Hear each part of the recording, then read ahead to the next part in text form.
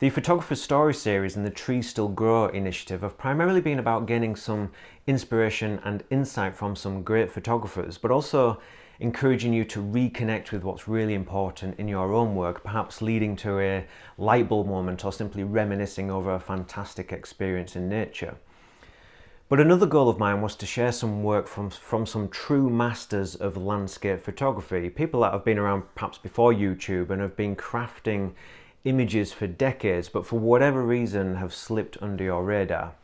However, I know that many of you will have been admiring the work from HANS Strand for years before I was around, and rightly so. Now, Hans has never videoed himself before, so I really appreciate him stepping out of his comfort zone for us.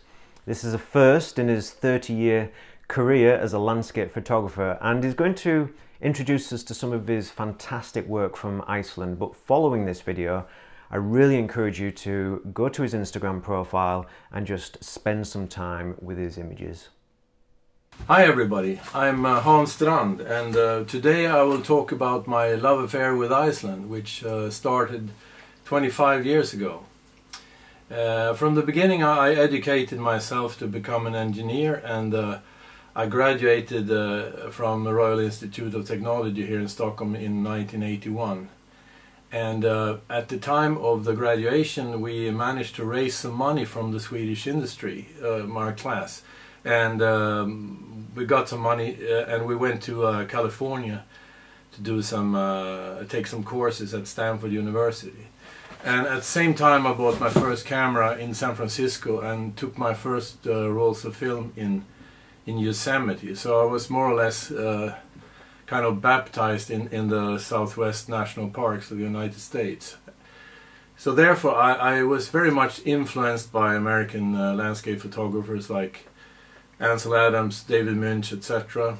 And I started to photograph in their footprints, so to speak. And I went several times to the Southwest, and I came home with pictures that I wasn't too happy with those, because it was more or less the same stuff as everybody else had been shooting for 50 years. So for that reason I went to Iceland for the first time in 1995. And at that time very few photographers went to Iceland. So I wanted to go to a place where there was no references. So I drove around in a four-wheel drive for about a month, and I got to see the island. And at the same time I came across this book, Iceland by Klaus Franke, and it contained a lot of aerial photographs, and they really blew me off and opened the door for me into the world of aerial photography. And then I started to go to Iceland myself after that and started to shoot from the air. I rented airplanes with pilots. And later on I started to run workshops flying helicopter with my clients. So that's how it started. And from the air, Iceland is just mind-blowing. It's just incredible to see from above. I was especially amazed by the river deltas, how Mother Earth could express itself in such a complex way as it does in a river delta. I could never have imagined these kind of formations that you can see from above. How water is winding back and forth in these braided river deltas. And the colors coming from the volcanic soil, I didn't believe that they really existed. I thought that Franke's book was made up. There was some kind of mumbo-jumbo behind his photographs, but I realized myself as soon as I came up in an airplane and I saw the colors, that they really existed, all these red colors coming from iron oxide and weird colors from volcanic minerals. So in 2000 I did my first try. I rented an airplane, and I flew over the rivers of the south coast, and I flew over the highlands, and gradually started to understand how it works to photograph from the air. It's like like standing at the end of a conveyor belt, where the motives are coming towards you in a really fast speed. You know, you have to be really quick, especially when you fly a fixed-wing airplane like a Cessna. It goes really quick. You have, first of all, you have to position your airplane the right way in order to get the right composition, and that really takes time. In the beginning I found it almost impossible, but later on I developed a good technique to get what I wanted. It's so much easier shooting from a helicopter, where it's like a moving tripod from A to B to C, etc. You can really put yourself wherever you want in the sky.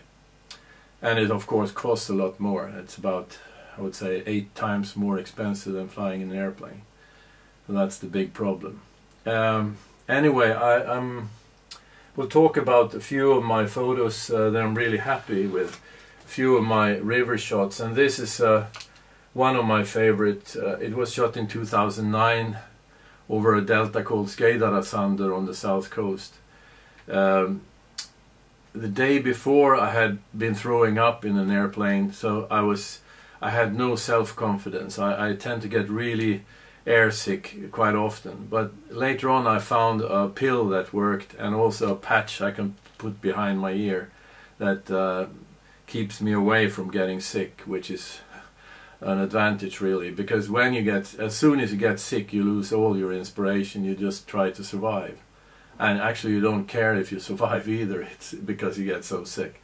But anyway, this shot of this river was made from a Cessna. We're flying about 400 meters over the river, and Chptrs is a huge delta. It measures about 42 kilometers from across, and it has a variety of patterns that you cannot believe in your wildest fantasy.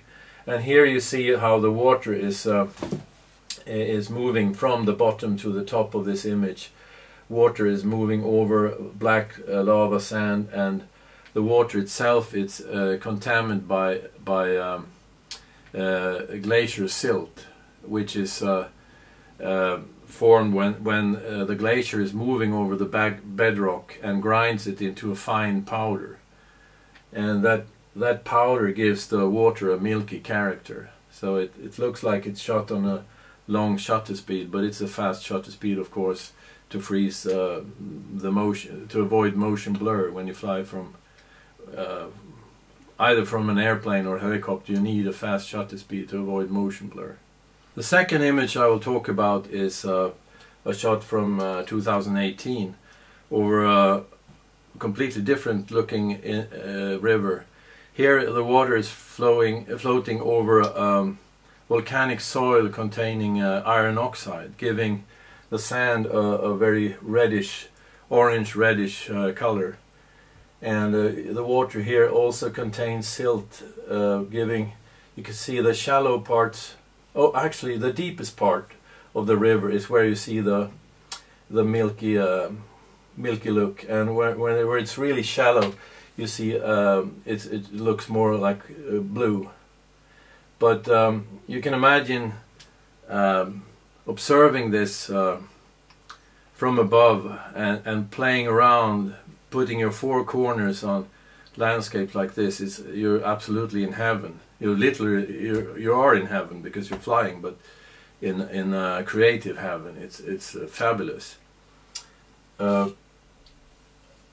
Another one, which is probably the one I'm most proud of, is from another river in the middle of the summer. It is extremely complex, and I've never seen a delta like this before. And the problem was that I had forgotten to take these air sickness pills, and I got so sick.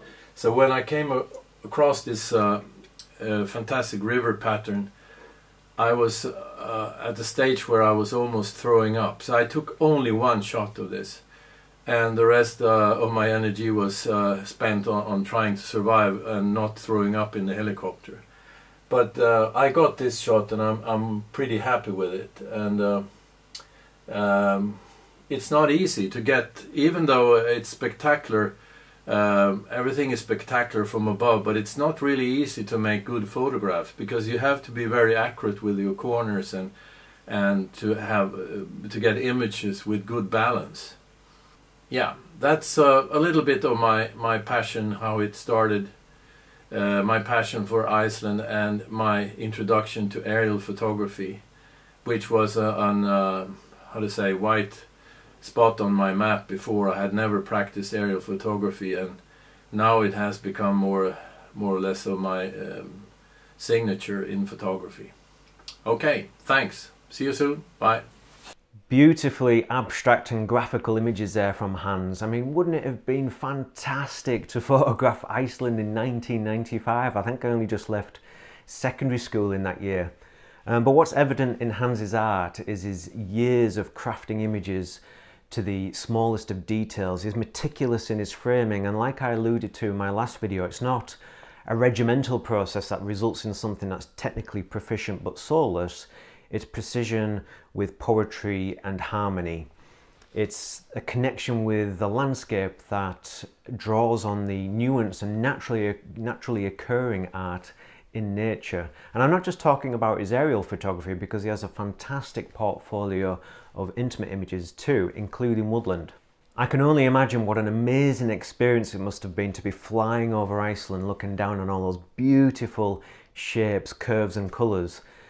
But I think the thing that resonates with me just as much as the images is the experience which Hans depicts. Now, I see lots of fantastic photographs taken with drones, but it's not something that I do myself, because it's the experience of viewing the thing that I'm trying to make a photograph of that gets me really excited, and the challenge of trying to communicate that experience through the photographs.